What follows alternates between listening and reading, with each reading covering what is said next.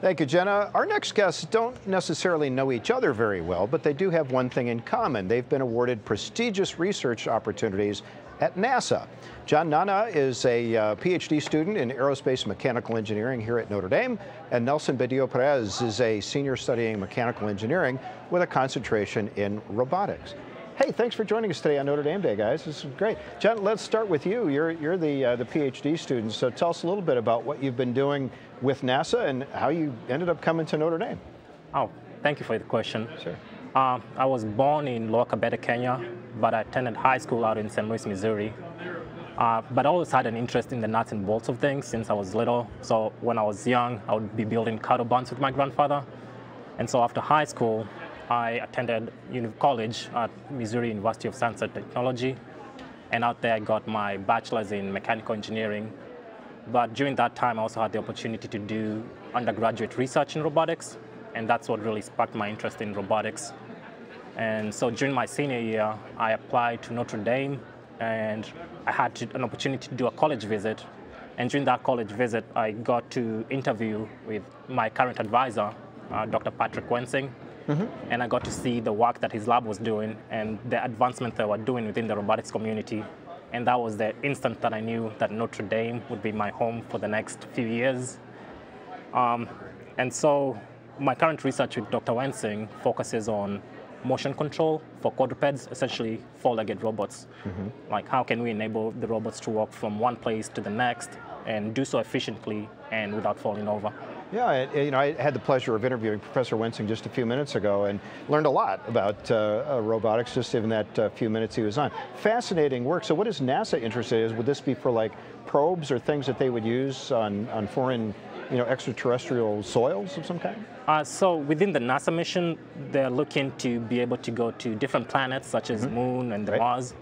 And so they need robots to be able to work side astronauts. And so our work is how can we enable robots to help the astronauts explore these planets and be able to collect samples, for example, and be able to do some of the work that the astronauts don't necessarily have to be doing. Sure. And so we can offset that work to the robots themselves. Sure. Well, of course, it's less expensive usually for robots than it is to send people. You don't have all life support systems and all that sort of thing, so it makes a lot of sense. Nelson, let me talk with you here. Tough act to follow, but what kind of work are you doing with NASA?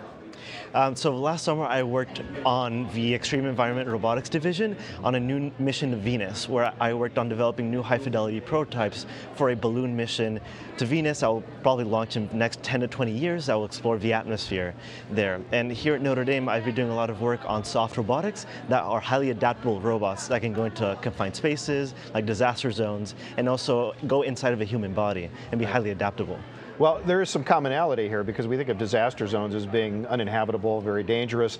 Venus is one of the most dangerous and uninhabitable places that I can think of. Tell us a little bit about the atmospheric pressures and the heat and things that you had to deal with there. Yes, so that's very interesting because in the cloud layer of Venus, approximately 50 kilometers above the surface, the pressure is actually very similar to what we experience here on the surface of Earth. And that's why we think there's very interesting things going on there because you have high temperatures, similar pressure to Earth, a more highly acidic environment than here. But if all those things are similar, then there might be something else that is similar, maybe some chemical reactions, and that might be conduce to life. Yeah. So really interesting things to explore there. The less I knew, and I may be totally off base now, but at one point at least, there had never been a probe of any kind that had survived on the surface of Venus. Is that still true? I mean, they just get eaten up by the pressure in the acid. Yes, that's true. And with this new balloon mission, the plan is to extend the life of those probes to months at a time. And now that I'm going to my PhD at Harvard University, this fellowship will allow me to greatly extend the capabilities of these missions by implementing soft, highly extendable grippers to those aerial platforms so it can explore the atmosphere and also go down to the surface of a planet, do exploration, get samples, bring them back in a efficient and cost-effective manner. That's amazing stuff. So, and I'm sorry, by the way, that you're going to Harvard, a football school, but good luck to you there. John, let's come back to you. And I mean, do you collaborate with you and Nelson haven't really talked about this, but there's a lot of commonality in what you're both working on. I guess there's common ground, but we are thinking about the problem in different manners. I'm focusing more on legged robots, and Nelson is focusing more on how do you get there. And so there's a bit of difference in that. Right, and you mentioned that you were doing your undergraduate in Missouri. How did you hear about Notre Dame, and what brought you here? You mentioned that you applied, and I'm just kind of curious, like what was it that said, hey, I want to go to Notre Dame?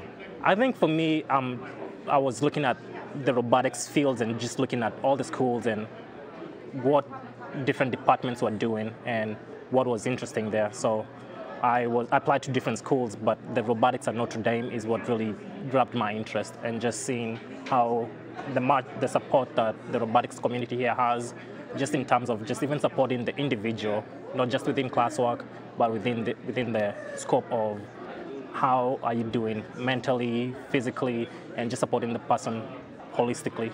And so I think that was the attention grabber for me. Well, thanks to both of you, John, Nelson, and congratulations on the work that you've done so far and all the breakthroughs that are still out there. I'm looking forward to seeing more about that. We appreciate you being here on Notre Dame.